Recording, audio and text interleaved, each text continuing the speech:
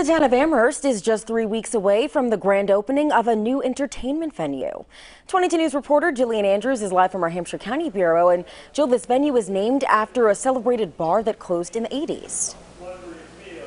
That's right. This building will now be named the Drake, and it's making good use of space that was formerly home to the High Horse Brewery, which closed at the start of the pandemic in March 2020. Now, the Drake will be located on the second floor of the building, which is right on Pleasant Street in the heart of the downtown area. The Downtown Amherst Foundation is the driving force behind this space that is currently being renovated. The organization is a non-profit that's purpose is to bring arts and culture to the downtown area.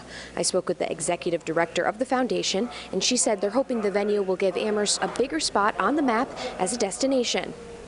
My goal is to bring between 130 and 240 people into Amherst on a nightly basis to have an experience here and get to know our community and really see this area as an incredible place to live, to visit, to play, and to enjoy. Once complete, the venue will be equipped with state-of-the-art lighting and audio. There will also be a full-service bar, and the space will feature both seated and dance floor configurations. A soft opening on April 26 will feature a local jazz group from Northampton, and that will prelude the grand opening weekend, which will begin on April 28th. Working for you from the Hampshire County Bureau, Jillian Andrews, 22 News.